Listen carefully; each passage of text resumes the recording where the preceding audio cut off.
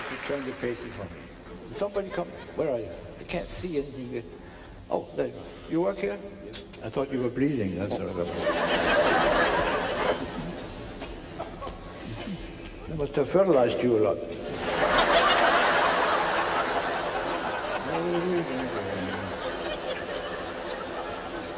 So, what can I do for you? Oh, yes, I called you in, yeah. I'm sorry.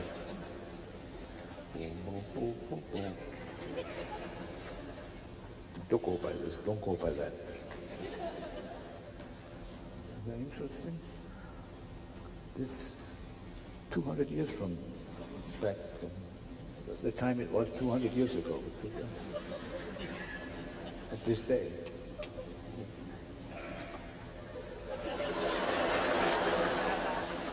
Oh yeah. Now, you said you work here? Yes. What do you do? I call the lights. No, I said you said you work. So what do you do? I call the lights.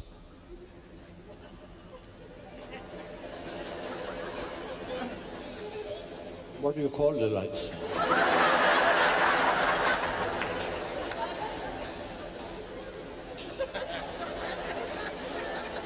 What happens if the lights don't come when you call them?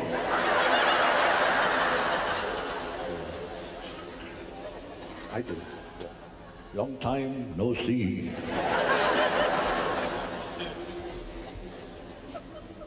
Are you afraid your hand will fall off? Well, same on the back over there. Oh, now I remember. Would you be kind enough to turn the pages when I had a problem there? I should have had a book. But loose sheets are very difficult. Nice fellow, a little dopey, but he's silly.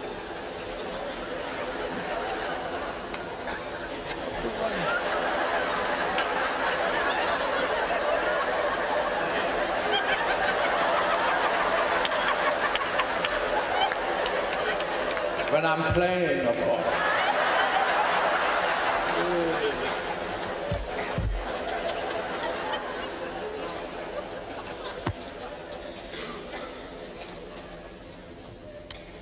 Okay.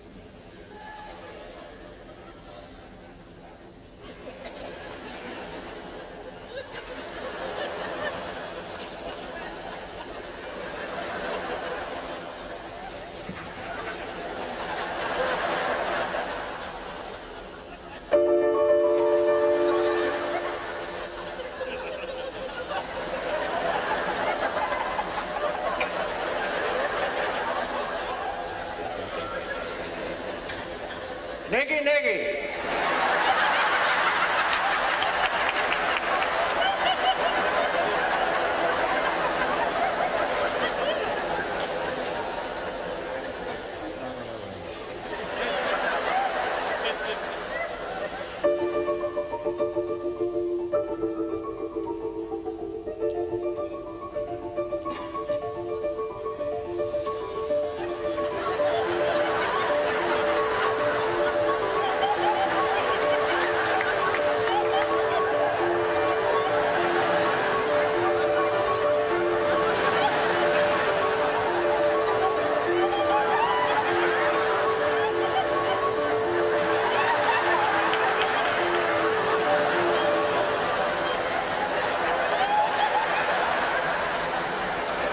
Apparently you don't read music. I'm sorry, we'll do another one. We'll do a slow one, which gives me a chance to tell you what to do and what not to do, and particularly where not to do it. This is a no, please.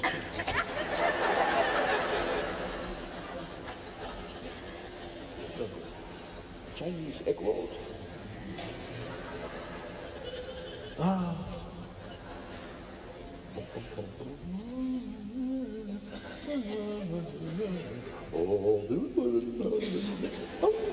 Here it says PP, but don't pay attention to that. That's to explain everything. That means pianissimo. That is an Italian abbreviation for very soft. Very soft. Piano, pianissimo. Just the opposite of something like that. When I say now, you will be kind enough to turn this, sing the page. Just the one, sing the page. Whoop, like this. Whoop. The what? Whoop. Whoop. I can't hear you. Whoop, whoop. For what? Whoop. Whoop. What do you say that? Whoop. And I say, now you turn this single because I go here. Then I come over here and I play it down to about here where it begins to be difficult. One piece. This is Ringbestraum by Flist. It's a nice piece. Hope you will enjoy it. Excuse me. It's F list. That's what I said, Flist. No, it's F list. F list, young man, is Flist. You don't say M Mozart.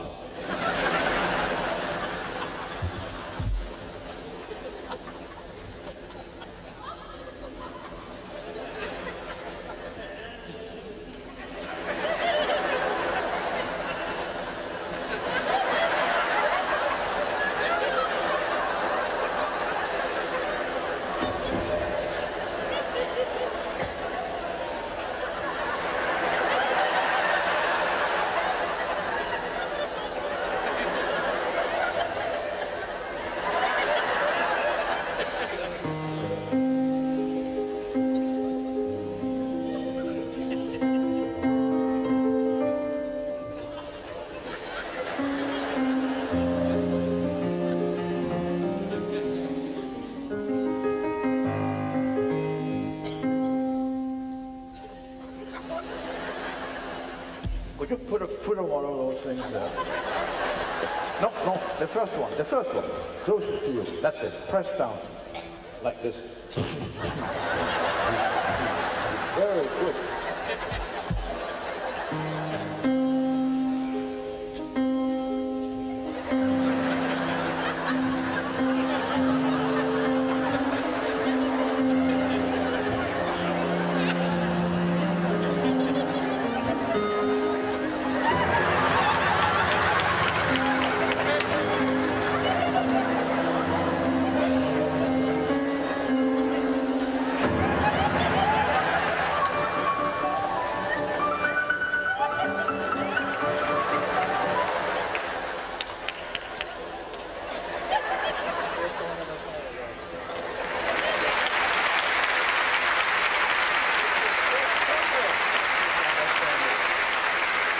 Your own fault.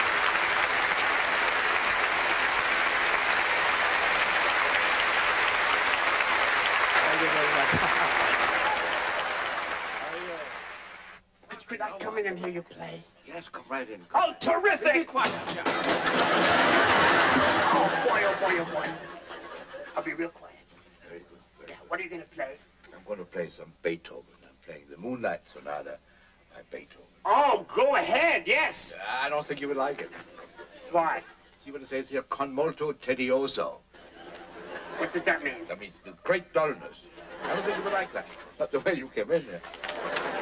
Yeah, that's it. No, go, please, please, for me. Okay. Have to be quiet. Okay. Shh. That's the Spanish composer, El Beethoven.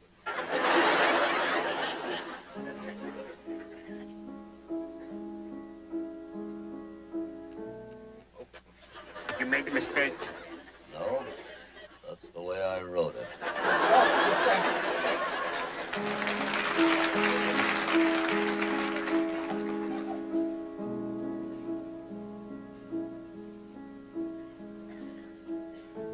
Thank you. You're welcome.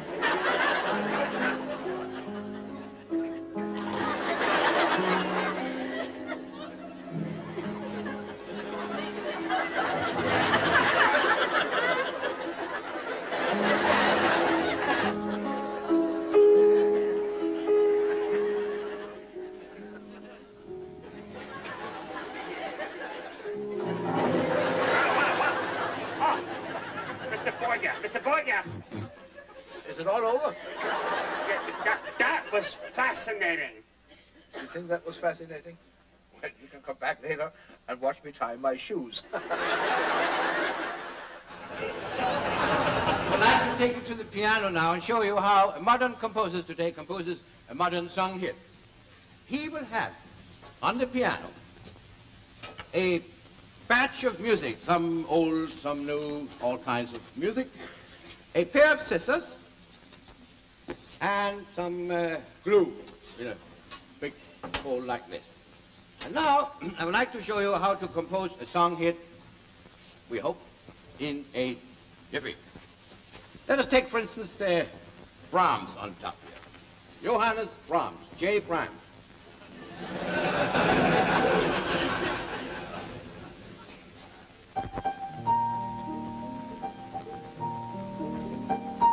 There's a lively one. Ah, that's too slow. Tchaikovsky, Peter Ilyich Tchaikovsky. This is something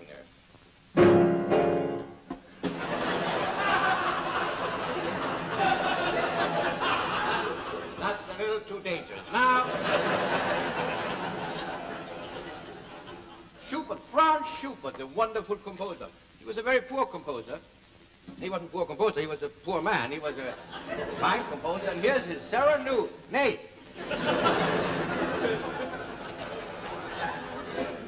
I always have my glasses with me. You see, these are very lovely glasses. They're cut here, like Benjamin Franklin's, because I don't need glasses, so I can see over them when I look at them. But for now, I can get along without them anyway.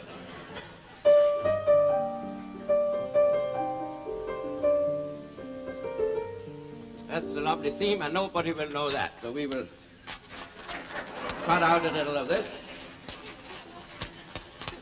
That'll never be popular. You know, make it so that nobody will recognize it.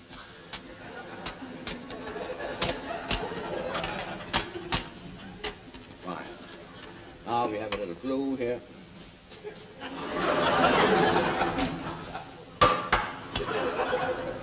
Now, for our next edition, a little Debussy, Claude Debussy, the French composer by the same name. Claude Debussy, unfortunately, is dead, as you probably have heard. And I sincerely hope he is, because they buried him quite a few years ago.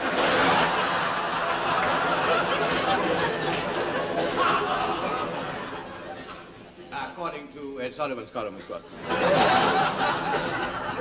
Incidentally, that also happened to Mrs. Debussy. I'm sorry. The whole family gone.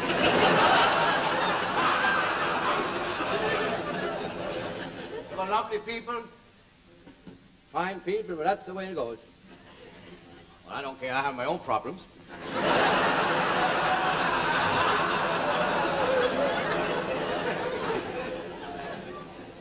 I didn't even know them.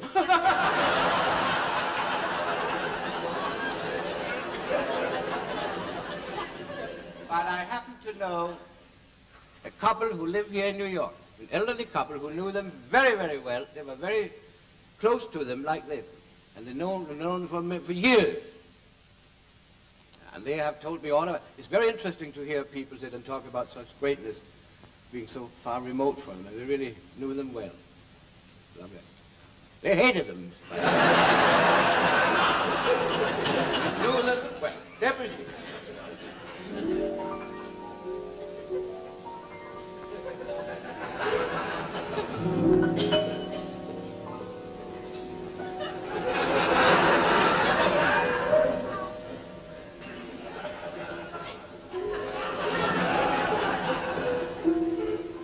No wonder. Now we have a little Shostakovich. Shostakovich.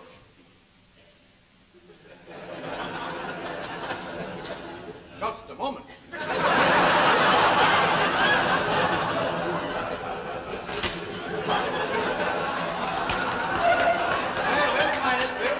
We'll find it. Now here's a little Mozart, the greatest of them all. Wolfgang Amadeus Mozart. Before I play this, I would like to show you a collector's item I have here. Many few people very few people, which is the same as many few people.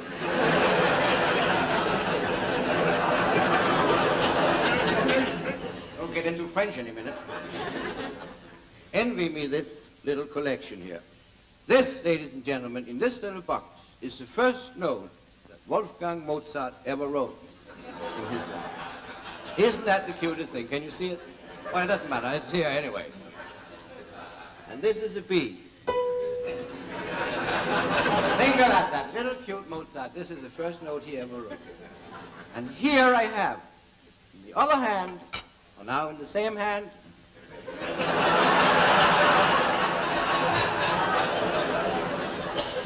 the last note Mozart wrote after 30 years in composing.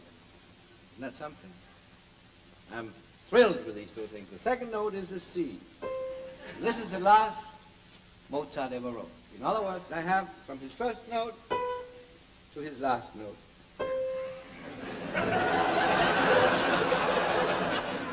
Actually, I don't think he went very far, do you?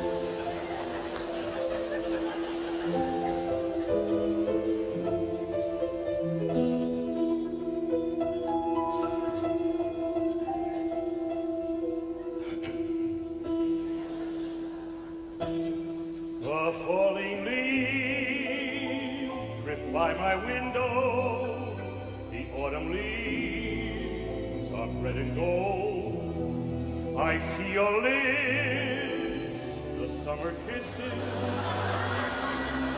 and when I'm by you, since you went away, the days grow long, and soon I'll hear old winter song.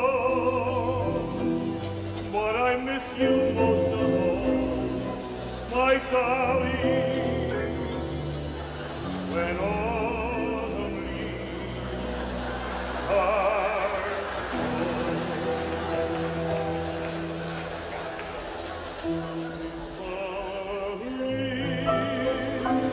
is by my window, the autumn leaves are red and gold.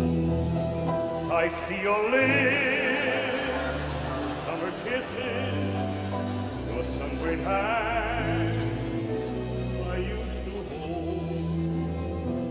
Since you went away, the days grow long, and soon I'll hear the winter song.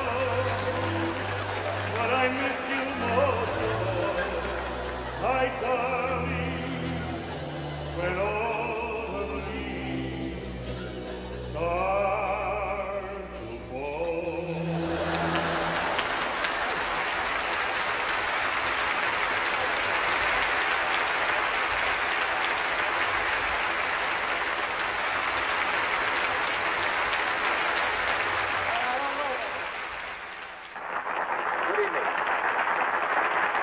Tonight, we take pride in demonstrating for the first time the phenomenal discovery of the time window.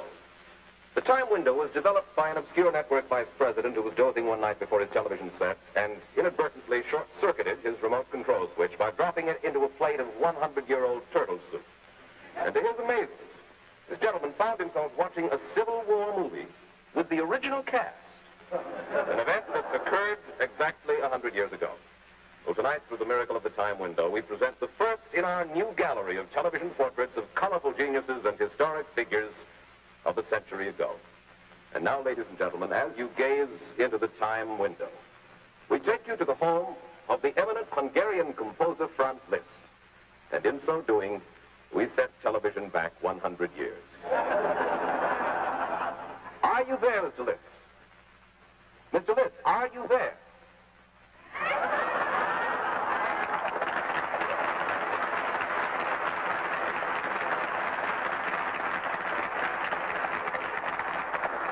I certainly am, Mr. Wallace. And how are you, Mr. Wallace? I am fine, thank you. And how do you feel, Mr. Liszt? Oh, I feel wonderful because Anderson doesn't upset my stomach. We've been admiring your splendid home, all the stately chambers, mammoth furnishings, and I was most impressed with your beautiful formal garden. I noticed the geraniums coming up the front walk. Are those darn geraniums coming up the front walk again? Mr. Liszt, would you please tell us just a little bit about your exquisite home? For instance, the interesting pictures on the wall over there. Oh, yes, I'm glad you asked that, Mr. Wallace. This is what I call my composer's corner. These are the composers of my most favorite compositions, I may say. There I am, 6 years old.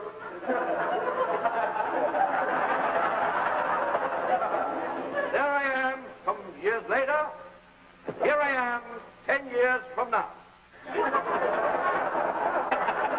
Mr. Liszt, is that a piece of music you have framed there on the wall? No, that is the piece of music I have framed there on the wall. This happens to be my first composition. It is not a very impressive composition, but it is a very important composition. May I play it for you, Mr. Wallace? Please. I told you it was not very impressive, but it is important. Here it is. Yeah. Well, I told you, but it is very important because if he hadn't written this, he would never have had this.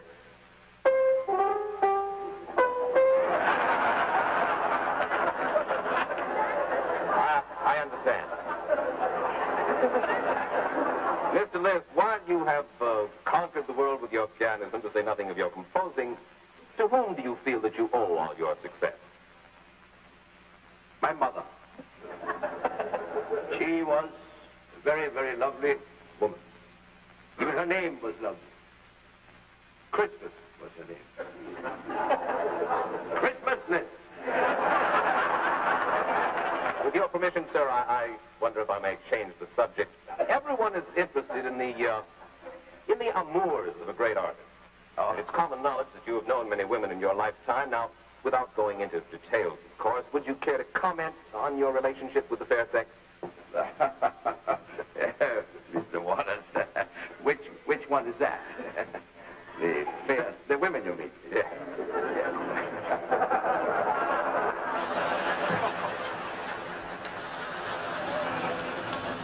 Mr. Wallace, I have been chased by beautiful women in every country. The terrible price the artist has to pay for the art. I have played all over the world.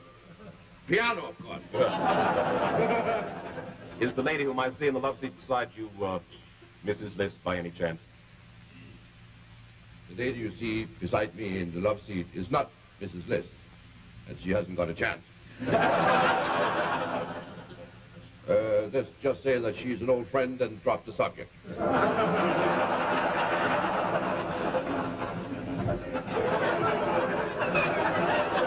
I keep her here for balance. Franz Liszt, have you ever thought of writing an opera? No, frankly, I haven't. But I met Joe Green yesterday on the street, and this is very interesting. Joe Green? Yes, Joe Oh, Green. you mean Giuseppe Verdi? Oh, that's his stage name. We met, and he suggested something about Aida. I don't even know her. No, I wasn't interested in anything like that. Well, you might be interested to know, Mr. List, that there is now a movie in our country based on your life. Is that so? What's the name of that? It's called Song Without End. It covers your entire brilliant career. And you certainly did have a brilliant career. Yes, except for that very, very bad year, 1887. Well, what happened in 1887? I died. Oh, I'm sorry to hear that. That's life.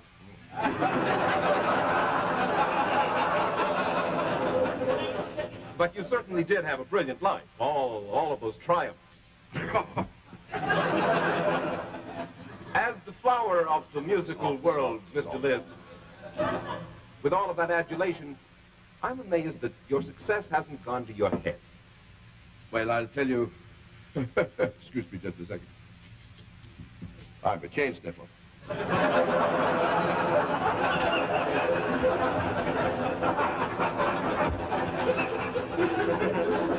Mr. Wallace,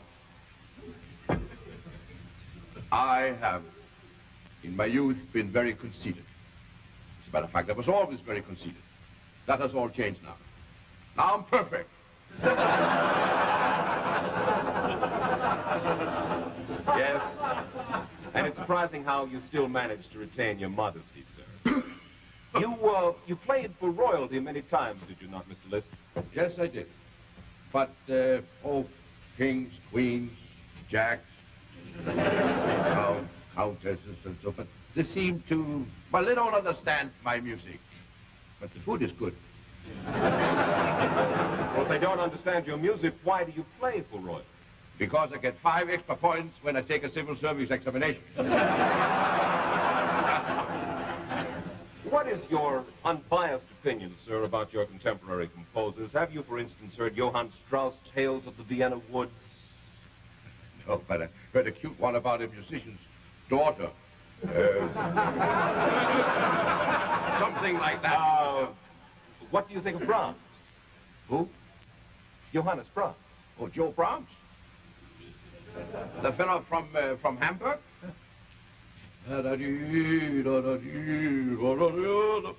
He writes for babies.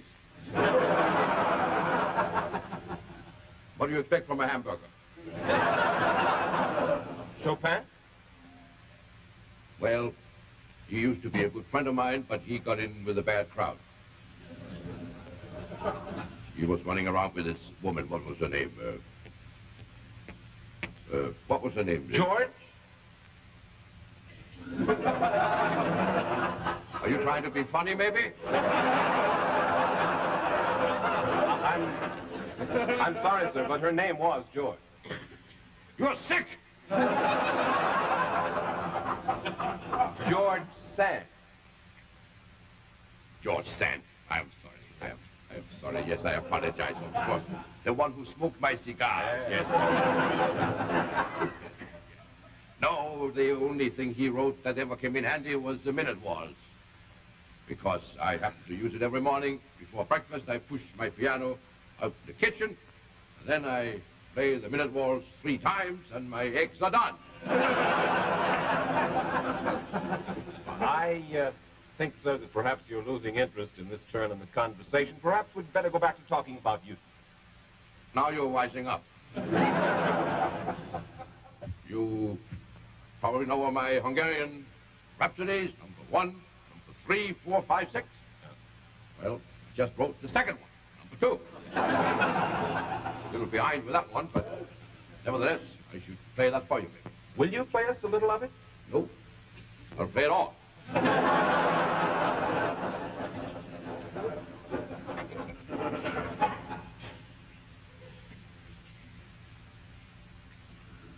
Mr. Wallace, isn't this a gorgeous hand? Absolutely gorgeous. Another one like it. Through these fingers has the most beautiful music walked in the world. Walked. I'm sorry, I cannot play this one alone. It was written for 4 hands, because that way we get through with it a little faster.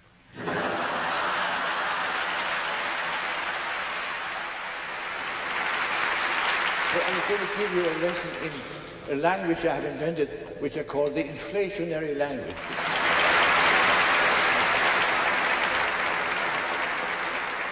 Everything with numbers in it is going up and up and up, except the language.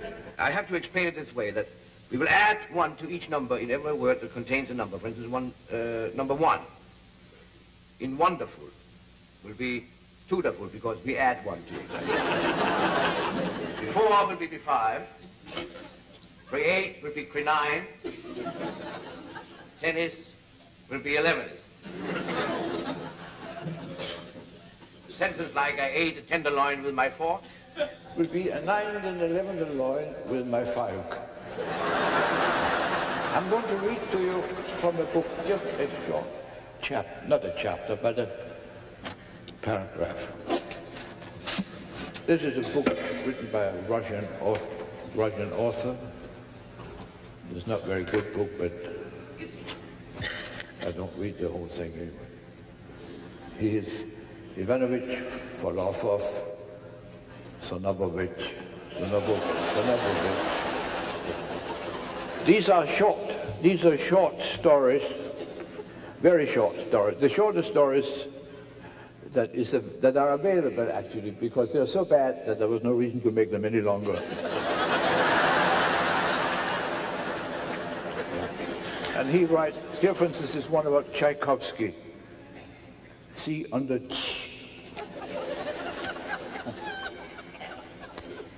Are you laying eggs? See under Peter Ilyich Tchaikovsky. It says seafood. What? Oh, see footnote.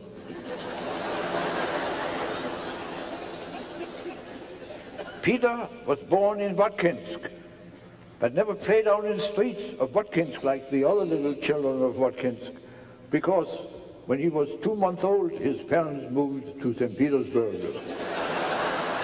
That's the kind of stories he's writing. Now I'm going to find the one I'm going to read to you. Twice upon a time, there lived in sunny California a young man named Bob. He was a lieutenant in the Air Fives.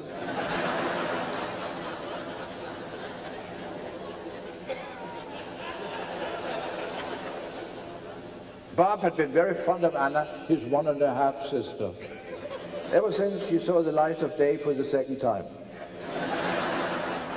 They were proud of the fact that 2 of their 5 fathers were among the creninders of the U.S. Constitution. Now they were dining on the terrace. Anna, said Bob as he took a bite of marinated herring, you look beautiful tonight. You never looked so lovely before. Anna really looked beautiful in spite of the illness from which she had not yet recupernated. Yes, repeated Bob, you look beautiful. But you have 3 of the saddest eyes I have ever seen.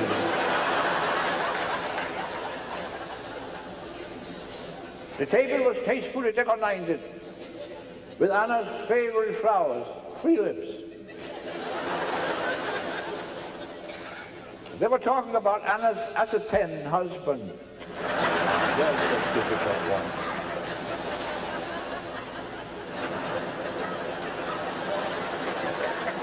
Ascertained husband.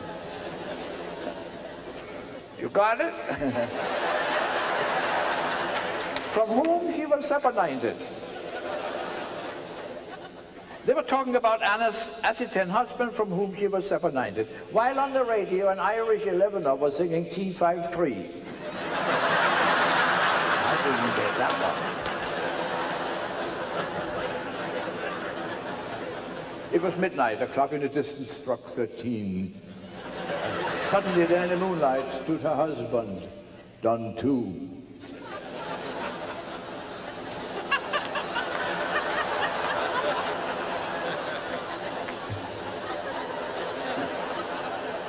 obviously intoxicated, having just had 2-3 many. Anna, he blurted, "You are no longer my two and only." Bob jumped to his feet. "Get out of here, you three-faced triple-crosser."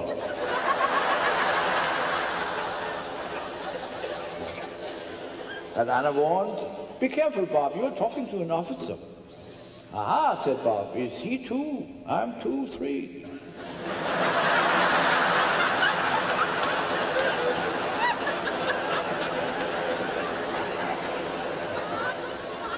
Well, I'll wait. "All right," said Don 2 as he wiped his 5 head. "Farewell, Anna, 5 ever and ever. Threedaloo, threedaloo."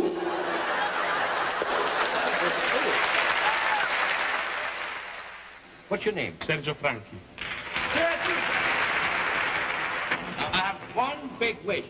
And since, as I said in the former show, we can do almost anything that is within decency. May I accompany you to one song? You play for me? I love to. What would you like to sing in this case? It's now or never. It's what? It's now or never. It's now or never. It's now or never. Right? It's now or never. Right.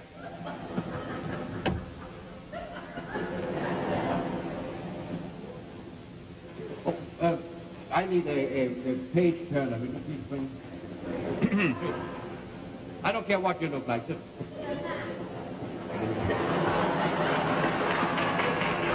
Come on, help him a little with that floor.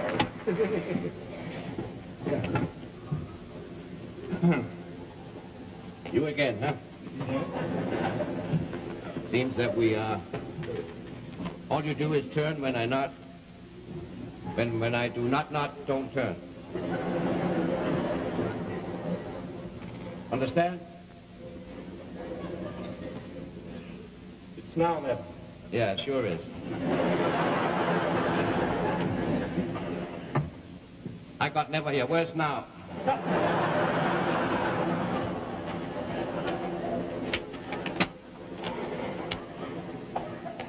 It won't be now if you don't get ever. There it is. Can you read? All right. Hey. Look at this. This doesn't say, hey! Oh, piano. Hey. All right. Pronto. Then, Take it easy, I mean. pronto, right? Yeah, pronto. Give me the note, please. The what? Note. Which one? F. Get an F.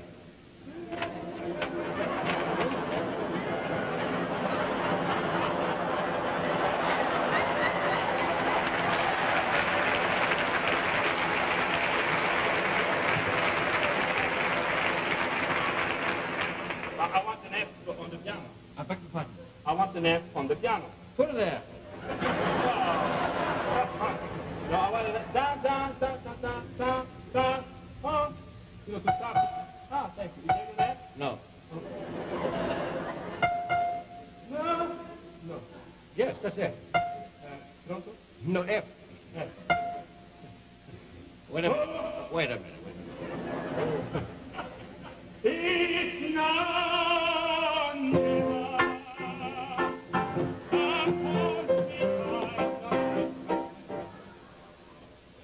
Tango. It's now, never. No, man. I think you better follow me. Follow you. Oh yes, please follow me. Left. Thank you. Maybe. Wait a minute, let me get you right. Right. All right. Tango. Thank you. It's now, never. Come hold me tight. Kiss me, my darling. Let's be mine tonight.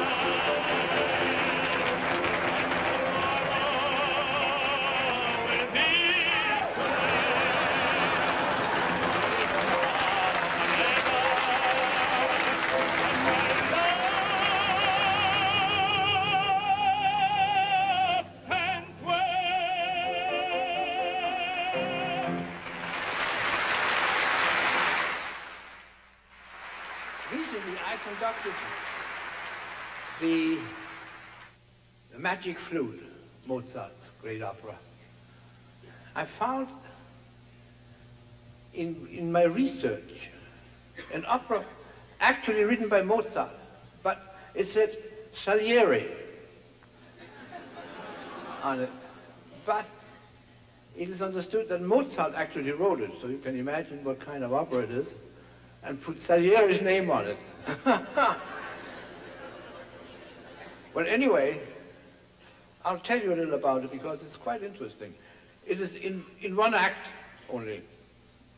It begins with a 45 minutes intermission because it's such a short opera. And when the curtain rises, first you hear the overture, but when the tour is over, the curtain rises, of course. Otherwise you couldn't see a thing. And on the stage are two large trees. One is on this side and one is on the other side. And that indicates a small forest. Now the tenor comes in, he's supposed to meet his soprano, but she hasn't arrived yet, so he hides behind one of the trees in order to surprise her when she comes in a little later, which she does. And when she comes in a little later, which she does, she can't find him because he is hidden behind the tree. And she doesn't know that. Of course she knows it because she must have seen it during rehearsals. But she pretends. Either that or she is plain stupid. Well, she now hides behind the other tree, waiting for him, and he's there already, so this is a little mess. Now the chorus comes in, but nobody knows why except Mozart, and he's dead.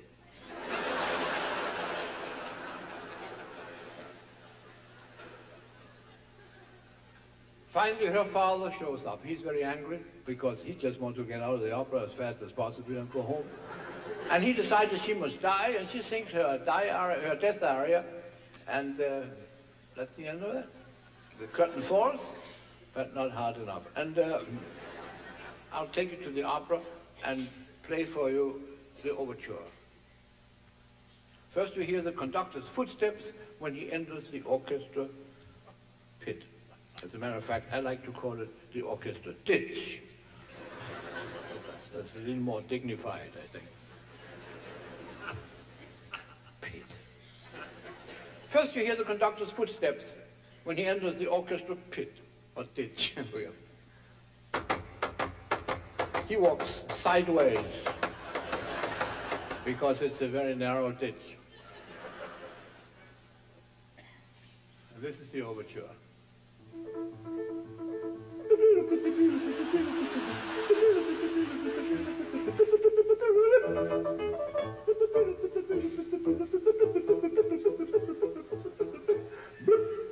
This was the first part of the overture. Now you're going to hear the second part, and that's exactly the same.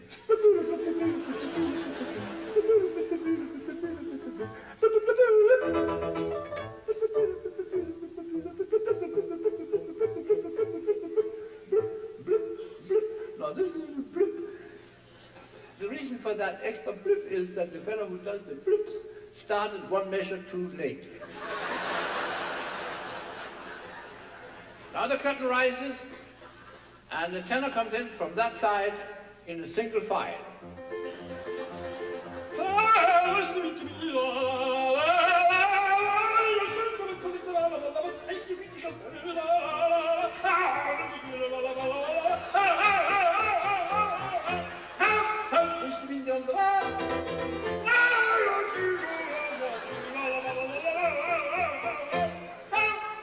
And he goes behind the tree right away.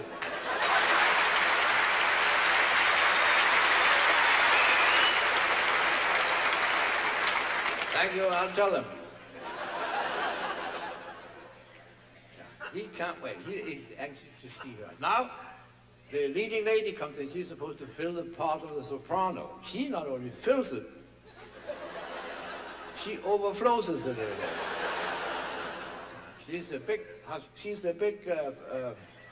She carries a lot of weight to the opera. Let's put it that way. She's about 4.5 feet tall, lying down.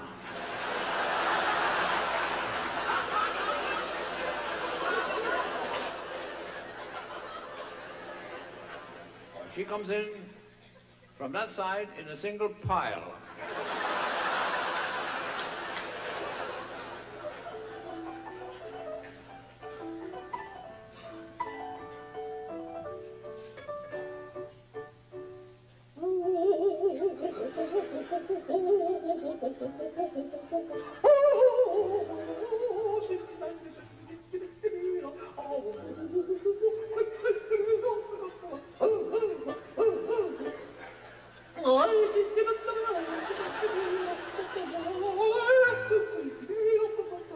She goes behind the other tree and surrounds it completely.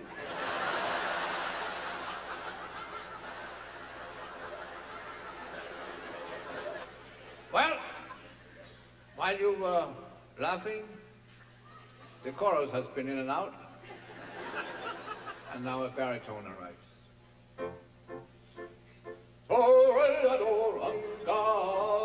But he finds out that he's in the wrong opera.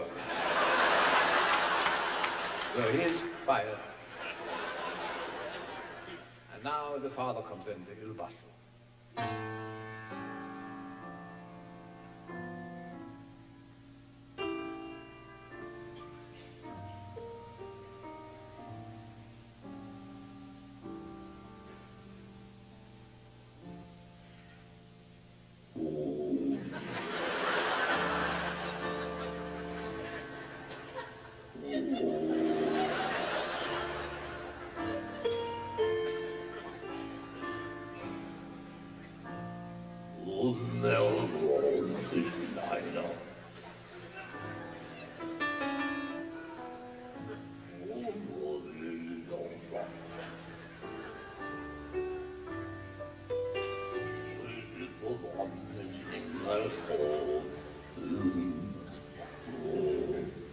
Well, how low can a man get? Now she picks it up from there and sings her death aria.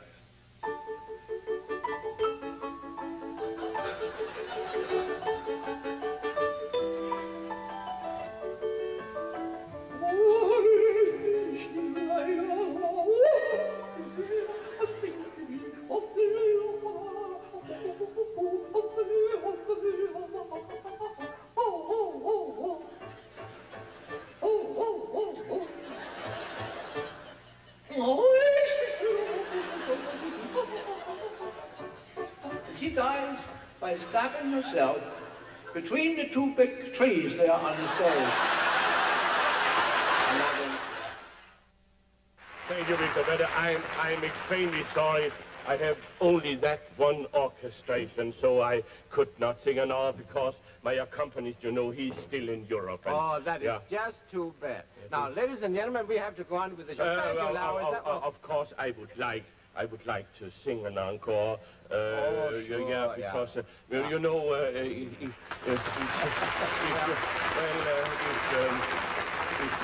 if you could perhaps, I have no accompanist, but you could perhaps, if you would. Well, I don't sing, you know. That's it. I'm well, I mean, if you would. If I would, yeah. But I don't think the audience wants another one, actually.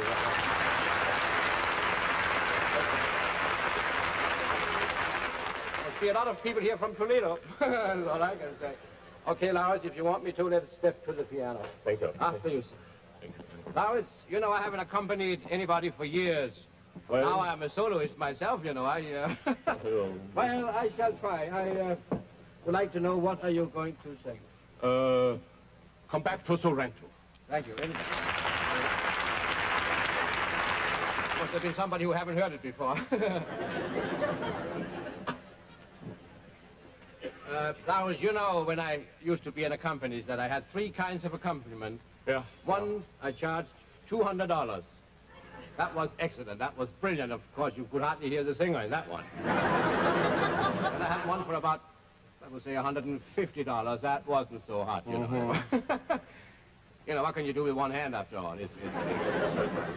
Then I had one for $100. For that one, I know that one, and I know that one, yeah. Which one do you wish? Oh, I leave it up to you, what you think. Okay. Won't cost you much tonight. Okay. May I hear your A, please? I like mine better. Oh, but there's something in the piano that's not supposed to be. That must be from another show. Please take that one. Sorrento?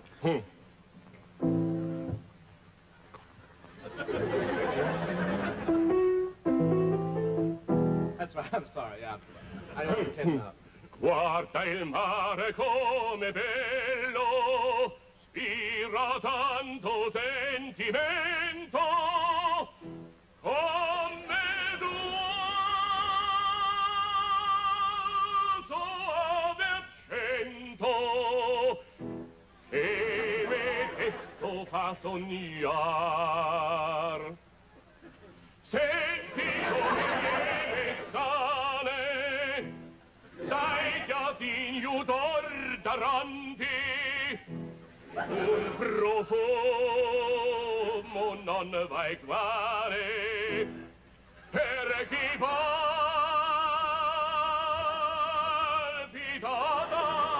d'amor. E tu dici il fatto addio, allontani dal mio cuore questa terra dell'amore. Hai la forza di lasciar.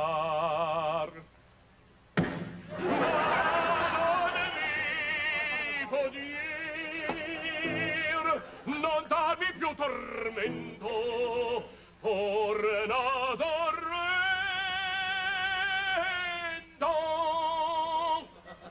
non darmi morir. Thank you very much.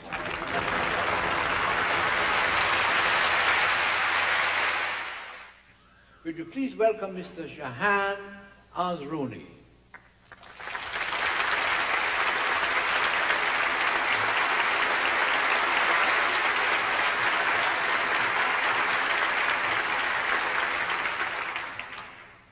That's all that's left of him after the... He used to be a little man. Anyway, Shahan lives in New York City with his family and has not been in the United States very long. And he doesn't speak English. He understands a little. Fortunately, I speak a little Turkey, so I can understand. He understands me, and I.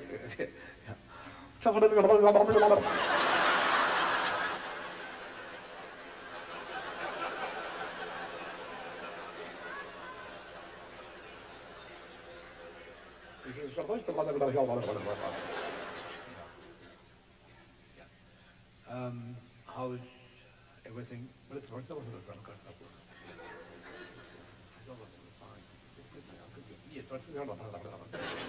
We will play together because the time is very precious. We don't have much time. Otherwise, we would play two pianos, but we cut it down to one piano. We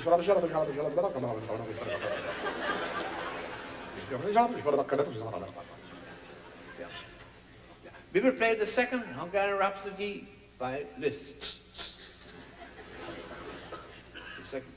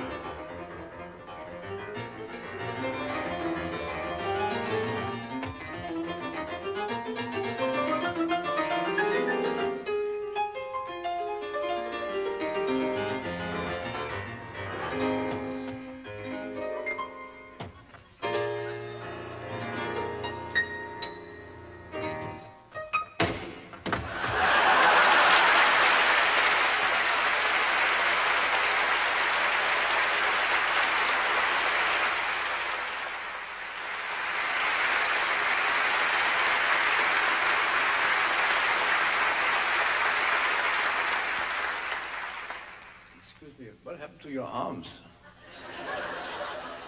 You might be a Mozart.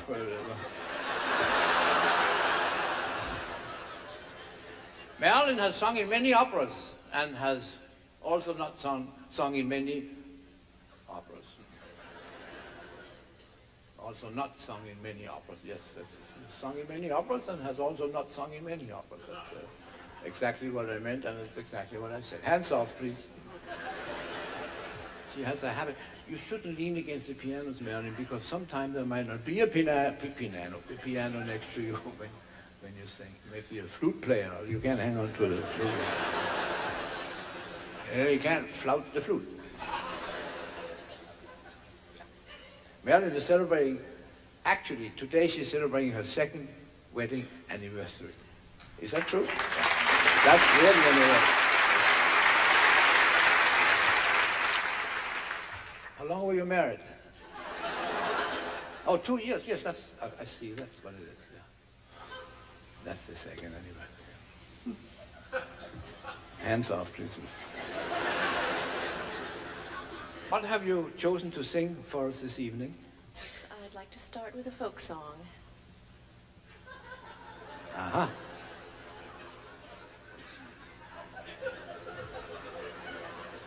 Oh, one of the folk songs your uncle brought from where? Croatia. Yeah, that's right.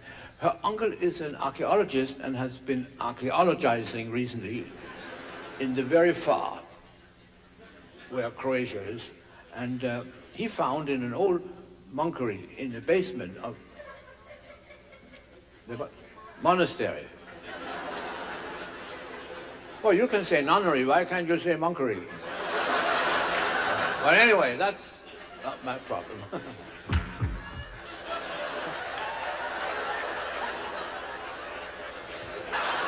But anyway.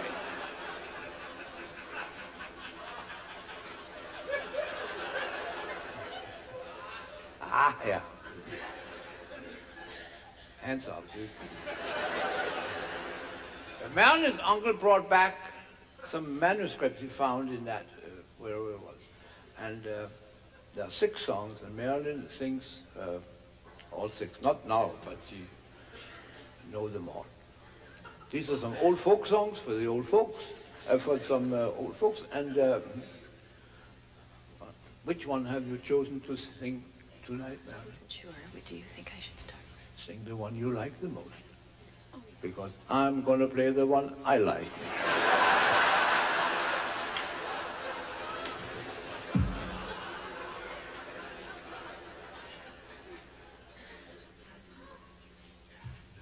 Pardon? Oh, no, I've tried not to. Marilyn, she wants me to say, don't hum along, because, you know, musicians, when we play, for instance, you play a concerto, you sit there, and you sing along without really knowing it. You hum, or the violinists, you do all these things. And I have the habit myself, and I must remember not. Hands off, please.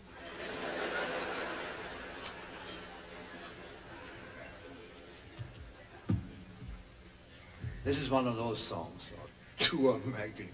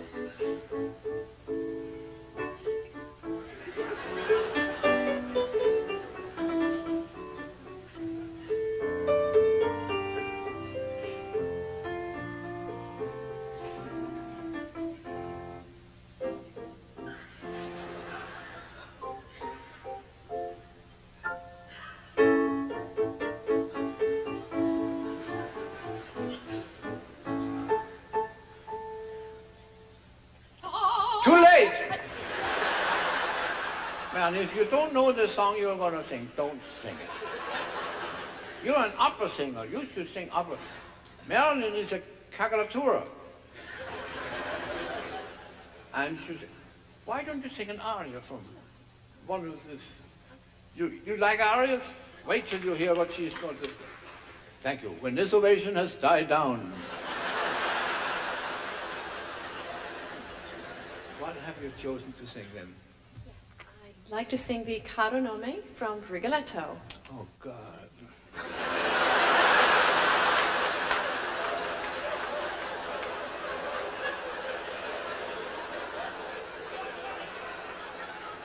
All right, for the ones of you who are staying,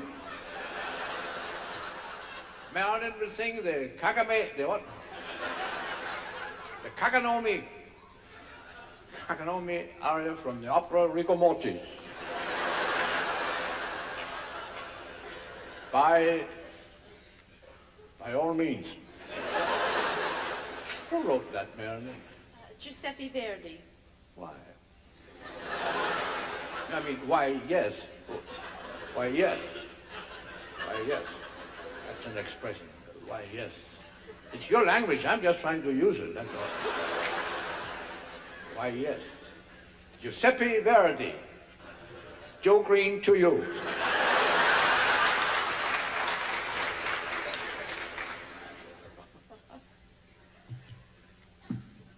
Hands off, please.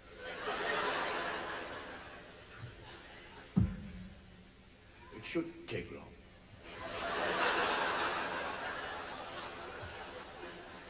Not if I can help it.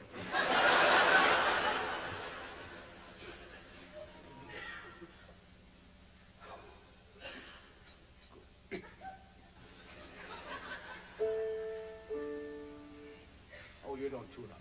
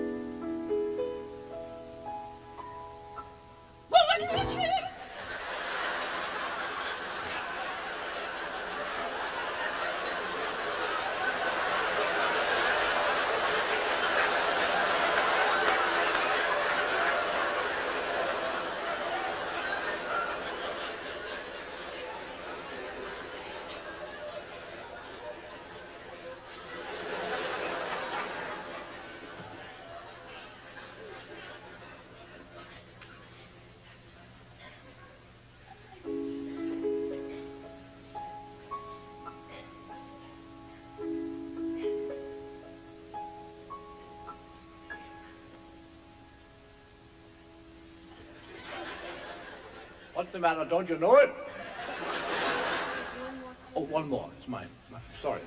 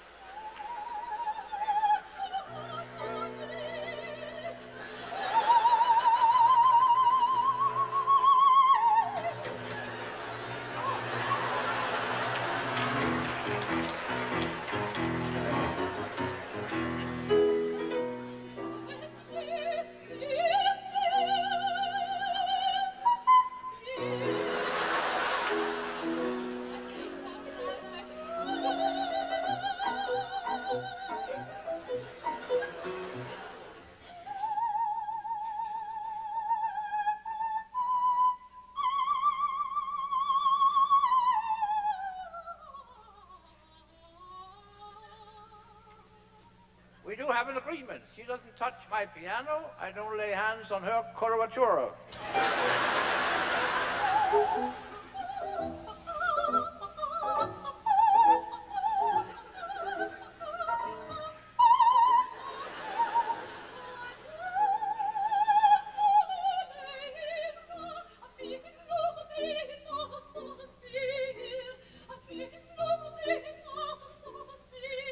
You just said that. Twice.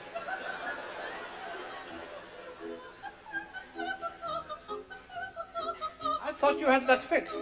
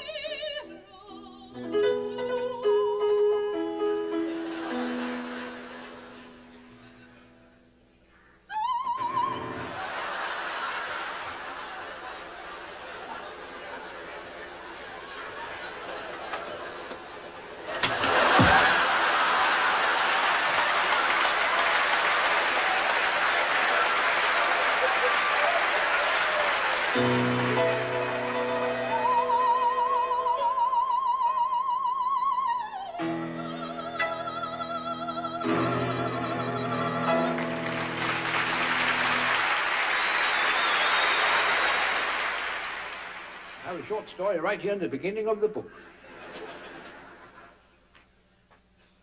Page 9. Oh. Page 6. In the open window there suddenly came light. Beautiful Eleanor sat alone, dreaming of but one thing.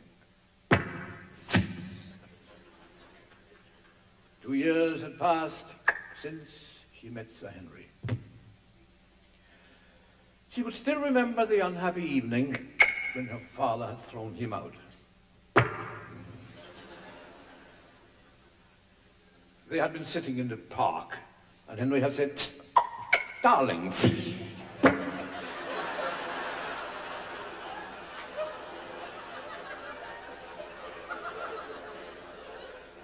Is this the first time you have loved?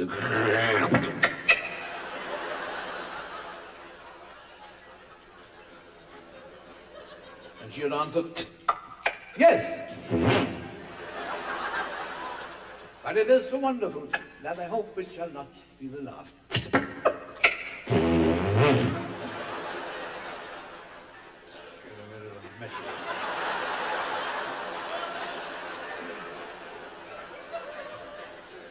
Suddenly she heard a well-known sound. It was he. In 2 strides he was near her, embraced, kissed, and caressed her.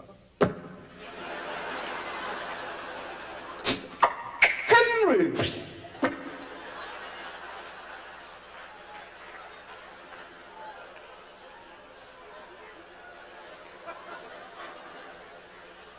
What is love?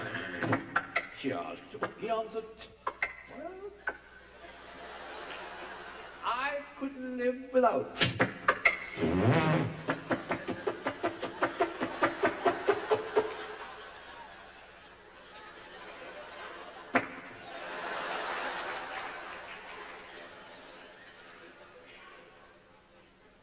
She asked, I'm sorry, left-handed, "Where have your thoughts been?" And he answered, "Women." Suddenly he had gone. Oops. All she heard. All she heard was the well-known sound of his departing horse.